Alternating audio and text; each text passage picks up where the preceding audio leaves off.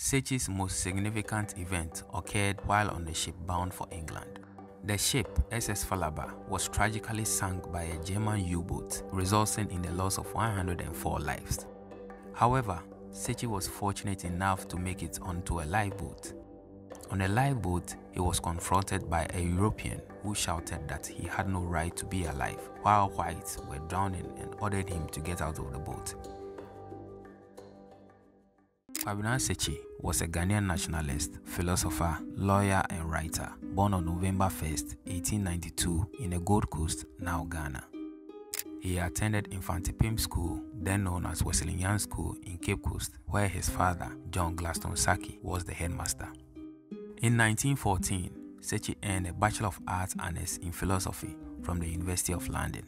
He had originally enrolled in English literature at University College London, but was convinced by fellow African student Delo Dosomo, a Nigerian reading for honours in philosophy, to switch to philosophy. Sekyi won a prize in his first year of studies in the history of modern philosophy, and in 1913 to 1914, he won prizes in both history of modern philosophy and senior Greek philosophy. After completing his philosophy degree, he returned to the Gold Coast to teach for a period. In 1915, he went back to England to study law and earned a Master of Arts in philosophy. He then returned to the Gold Coast and became a private practitioner. Sekyi's most significant event occurred while on the ship bound for England. The ship, SS Falaba, was tragically sunk by a German U-boat, resulting in the loss of 104 lives. However, Sekyi was fortunate enough to make it onto a lifeboat. On a lifeboat, he was confronted by a European who shouted that he had no right to be alive, while whites were drowning and ordered him to get out of the boat. Racism wasn't a new experience for Sekyi. During his time as a student in London, he wrote articles about his experiences with white people, titled Our White Friends.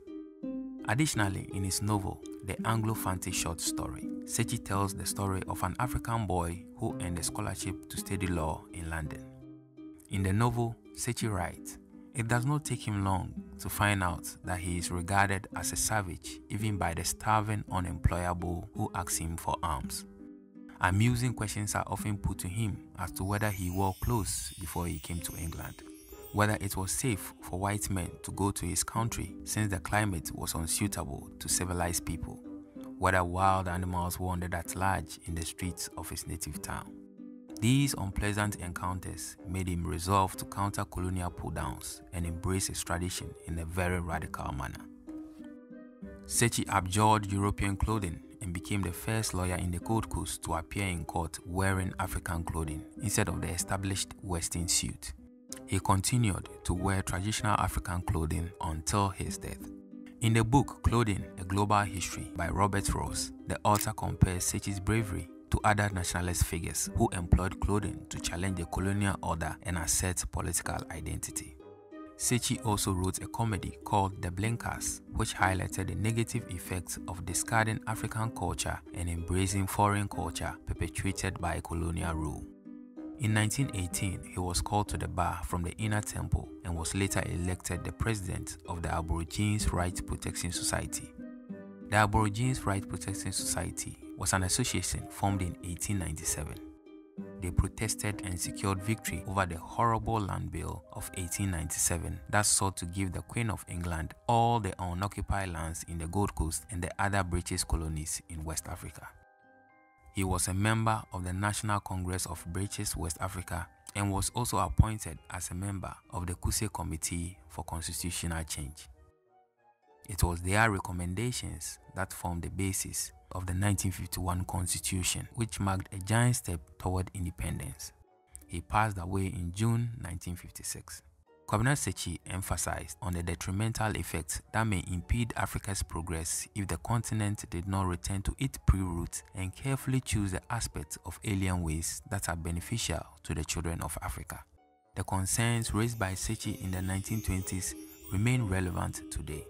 Recently, Kenya implemented a ban on the wearing of traditional African attire in parliament.